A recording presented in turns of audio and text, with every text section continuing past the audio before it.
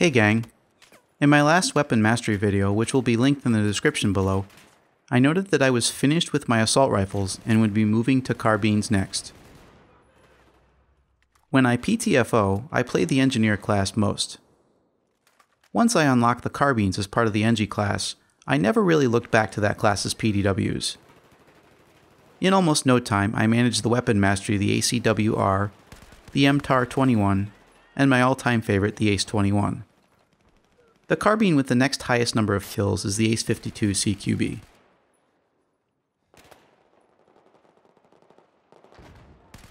This is an excellent carbine. It fires a 7.62 NATO round, just like the Bulldog and Scar H. Given that, it has an identical damage model to those two rifles. But unlike those two, its magazine size is a bit bigger, 25 rounds versus their 20.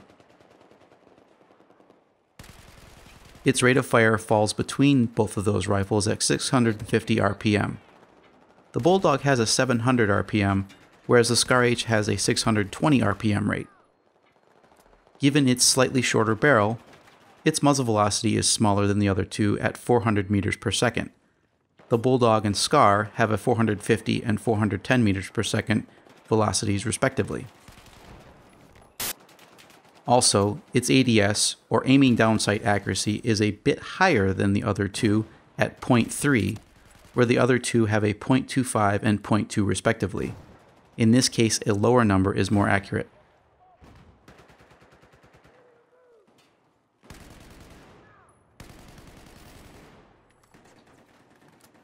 I thought about stabbing this guy at first, and then said screw it, I need the ace kills anyway.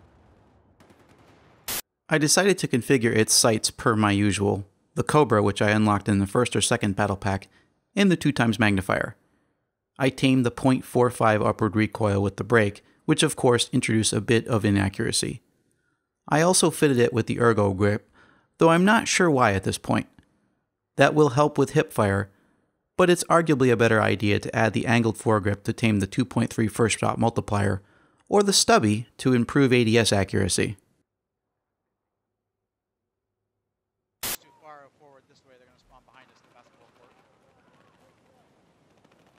Doors.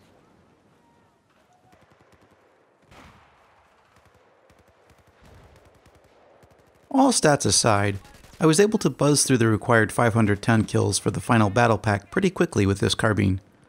I just clicked with it, though I'll still default to the ACE-21 when I PTFO as an engineer. Leading targets was a bit harder with this carbine than it was with the various assault rifles that I just finished up. But once I got used to the muzzle velocity, it worked out pretty well.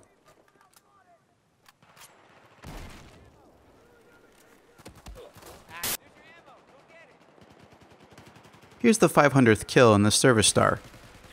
You'll note that the dog tag never showed up. Apparently the ACE52 is one of a few weapons that DICE never implemented a dog tag for. I hadn't realized that was the case when I started this process. There are a few weapons, in fact, which have no tag available.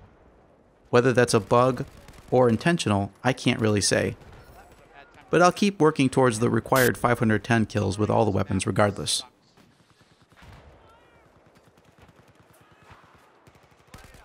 And here comes the last battle pack.